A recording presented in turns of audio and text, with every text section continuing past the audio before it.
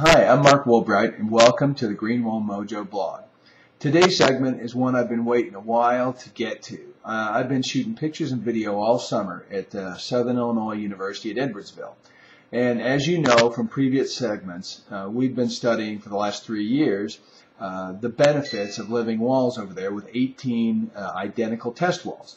Dr. Bill Retzloff and his graduate students have been monitoring these things for 3 years, and they started to produce some very interesting data. And now I'm going to show you how we're monitoring runoff water coming through the system. And we've got some early data from July through, I want to say, July through the end of September, I think that's what it is, that shows exactly the rain events and what the effect of the living wall systems were on the rain events. How much runoff water hit these systems and how much percolated through and ran off, and then how much was retained or utilized by the plants that were growing in these systems.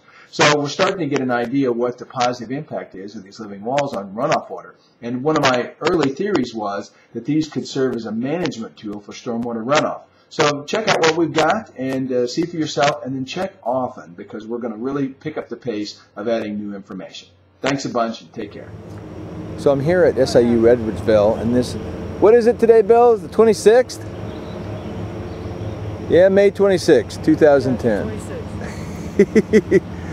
But I was out here about a month ago, and these walls had been fertilized, but we hadn't had any rain. We'd actually been in a drought, and now that they've been fed, wow-wee, this green spurium is fantastic, and hasn't quite grown over the pockets yet, but you know, we're way early in the season, so we expect it to do so.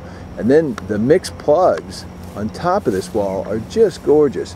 And of course, some of the species that are in the pocket are never going to really grow over the pocket, but they're certainly going to be healthy and viable.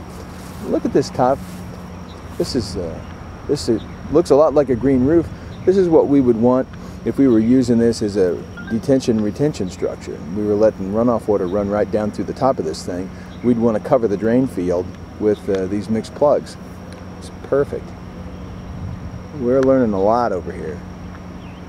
Look at that Kamchaticum. It's going to town, and it's flowering, it's happy. And Dr. Bill and I are here today to install the drain system so we can collect the runoff water through these and measure its effect on retention and detention, and measure the quality of the water that does come out of the system. Let me do this. Okay, this is one of our test walls, and this one has the mixed plugs in it. And buried inside here is our drainage system. At the bottom we've got a pond liner, so no water gets through, and then we have a hole poked in the pond liner, and then we have a filtration system and a bucket and a series of pipes that come out. And so anything that comes through the system, once it's saturated, will come out this pipe. So now we're going to attach a longer pipe to it and run it out to these collection buckets here, and everything's going to be stored and measured in these buckets.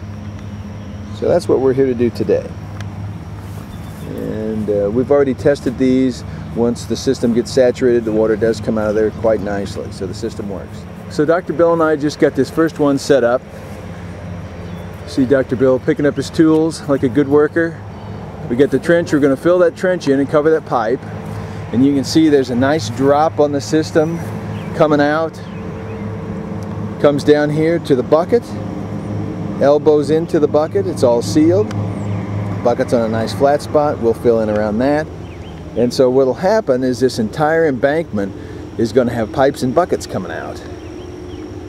And it's going to make it more challenging to mow around, most certainly. But, but that's okay. Oh, this is great. I love the way this works. And you can see we've made a nice flexible connection there.